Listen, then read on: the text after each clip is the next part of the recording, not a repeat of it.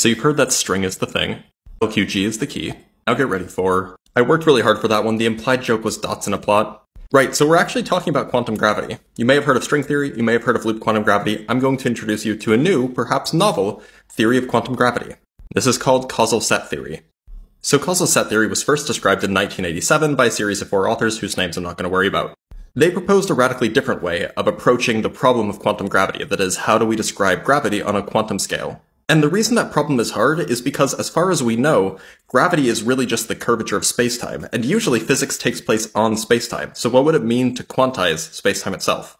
So what causal set theory proposes is that instead of having a smooth, continuous spacetime, spacetime is really just a zoomed out version of a whole bunch of discrete points. Each of those points would represent a spacetime event, which is a position coupled with a time. And the idea is that on this set of points, there is a relationship on them, known as a partial ordering. That is, in this set of points, you can have one point that is in the future of another point, and if that's the case, you might join those 2 points by an arrow pointing from the first one to the second one. So the key here is to divorce this set of points from a background spacetime on which it lives. These set of points are the spacetime, but now we've established a causal ordering, basically what tells you what's past and what's future. And an interesting fact about general relativity is that once you have a set of causal relationships between points describing your spacetime, that almost entirely determines the structure of your spacetime. The only thing that's missing is that you could stretch and shrink your spacetime, and the causal ordering can't really tell the difference about that. So all we do to account for that stretching or shrinking is we just say the volume of a region is equal to the number of points in that region. And now you've basically normalized the stretching and shrinking, so you've completely determined the spacetime. This is encapsulated by the causal set theory slogan, order plus number equals spacetime.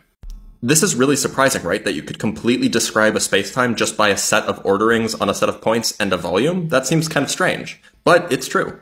By the way, we would actually be talking about 10 to the 139th power of points per cubic centimeter, so that's probably why we haven't seen the spacetime discretization yet. But anyway, everything that I've described so far is purely classical. The question is, how would we do quantum gravity here? But now we have a Lorentz invariant discretized spacetime, which means that we could do quantum mechanics to it. The actual details of the spacetime quantization is a little bit tricky and I'm not going to go into it, but rest assured it can be done.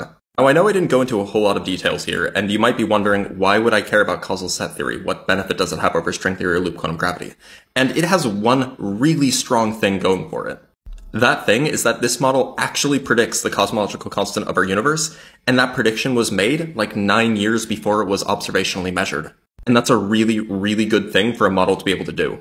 So I'll leave you with this. Is spacetime really just a smattering of points?